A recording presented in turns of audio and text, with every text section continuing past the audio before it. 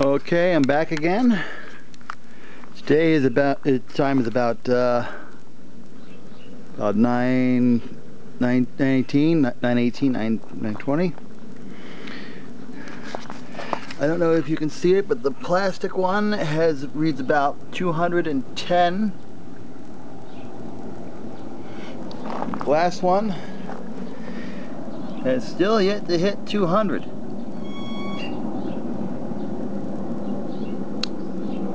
So it looks like, well, it appears that the glass is reflecting most of the sunlight back, and the plastic one is absorbing it and letting it pass through, or however you want to refer to it that way.